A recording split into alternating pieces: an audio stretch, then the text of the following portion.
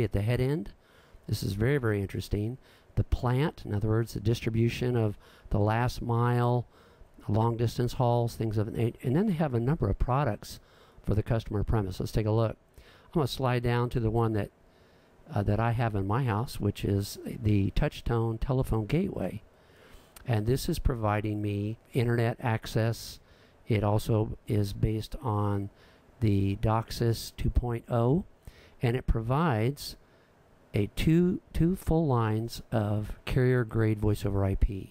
So I am actually using that in my house. So I'm using this as an interface box, provides me internet services, cable modem, and voice over IP. So this is one way that cable modem providers can bring this right to your house. Just a side note, the docx 2.0 is an older standard for the cable company. Remember, this is the standard that provides all of your RF to IP technology. So right now, cable companies that are running docx 3.0 are really on top of the latest, greatest standards for IP over RF, voice over IP, all the technologies that broadband providers are providing through cable. So docx 3 is the better one. Now, to set up quality of service on the RV082, they basically have two methodologies. One is called rate control, and one is priority. Priority is kind of a general, simplified version. Basically, if you choose priority, you set up the ports, either TCP, UDP, and the port numbers, upstream, downstream, and then you basically say high or low. So that's it. You really don't have any more control over than, yes, I want this as a high priority, or no, I want this as low. So that's really the only difference between priority and rate control. We're going to go ahead and do rate control since it's a little bit more involved. So we're going to begin by choosing both interfaces because we have a dual WAN connection.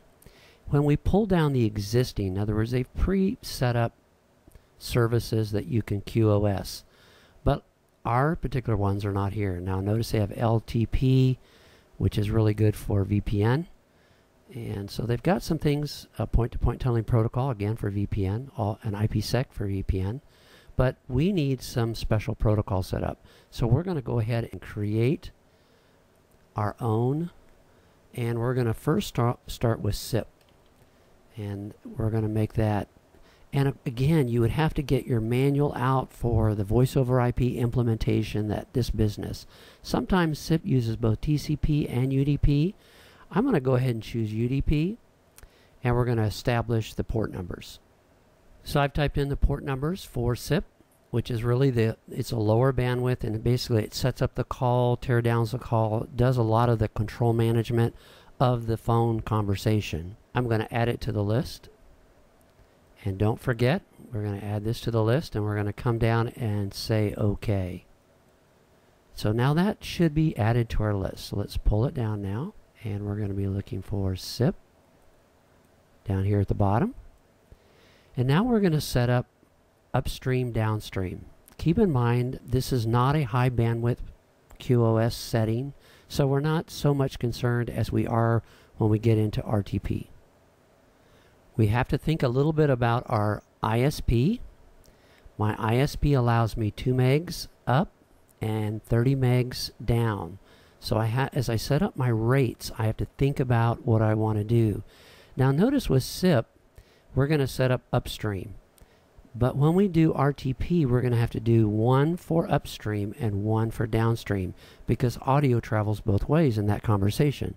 So think about those things as you're doing this. Now, Bright House only allows me 2 megabits upstream, so I'm going to QoS SIP upstream at a minimum of 1 meg and a maximum of 1.5 megs. I'm going to enable that, add that to our list. So when I add to the list, notice it says input IP range, and what it's asking me here is what internal host inside my LAN need to be a part of this QoS. So I'm going to go 172 up to 200. So any of my business clients .16.0.150, any of those that IP range will be impacted by this QoS setting. So I'm going to add to list, And notice it's put in there. And don't forget, you got to come down and save. So now I've set up an upstream. Let's go ahead and do the same thing with a downstream. So I'm going to go down here and add SIP. And I'm going to, this time it's going to be downstream because SIP goes both ways. And we're going to set up about the same thing. We're going to do 1 meg. Remember, this is not a high bandwidth. RTP will be high bandwidth, and we'll have to do a little bit more finagling there. We're going to enable for a range of 170 to 107.150. And that should take care of it. We got to choose WANs, so we're going to choose both WANs, and we're going to add this to the list. And so now we have an upstream, downstream QoS for that protocol range. We're going to save. Now that's set up our SIP. Now we do RDP. So we're going to go back to service management. And we're going to add a new service. And this is going to be, we'll just call this RTP. And I'm also going to include secure RTP, depending on which one. Now this is no doubt about this one. This is going to be UDP. And the port range is going to be, so our port range is going to be from 16.384 to 32.767, and we're going to add that to the list. And we're going to also come down here and say, okay, you got to do a lot of these OKs and saves, or you're going to. Now we're going to go ahead and set up RDP. We're going to do it on both. Now remember, our upstream is only 2 megs, so that's as much as we can grab going up. Downstream, different story. But so we're going to pull this down and grab the new RTP, and we've already got let's go ahead and set up 170. So it didn't like me setting it at 2 megs, so I'm gonna have to drop it down a little bit. So I'm going to play with it a little bit here, and I've changed it to minimum 1.5 megabits per second and 1.7. We're going to try it again with a 1 meg minimum and 1.5, and I think it bought that one. Okay, so we've got upstream. It didn't like me getting too close to the max. So I'm going to come down here and save. Now all we did was upstream, so now we've got to do downstream. Same thing. So WAN 1, WAN 2, pull down to our RTP. This is carrying the heavy load, .150, if I type that in correct. Now we're going to do downstream. We've got plenty of room here, so we can give this easy 10 megs and 10 megs. And enable that. And let's see if it'll buy it. And it did. So we're giving it a QoS downstream of 10 megs, which is probably more than enough, and we'll save. And so now we've set up our QoS.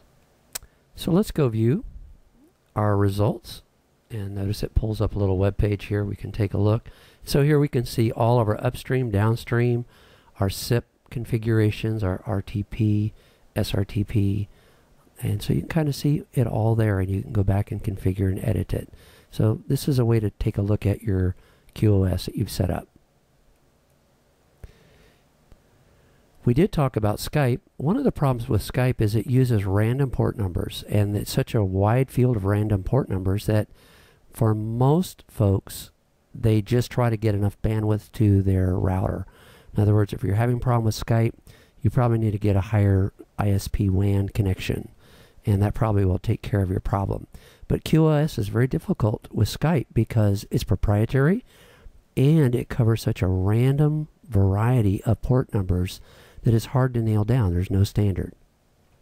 So we've done all this work. Now we better start doing something smart like backing up all the work that we have done on this router, especially for this business owner. Should something happen to the router and we need to get this configuration that we've done all this work on back into the router quickly, we can do it. So I'm going to, when the router runs, when you stop the router and boot it up for the first time, it goes into its non-volatile memory, and there is a special file with a specific name, and most of it will start up. It will actually have its name as startup, and it will pull that file, and that's what the router uses to start the router up. In other words, what configuration do you want me to boot the router in? And that will be this file that is stored in non-volatile RAM right in the router.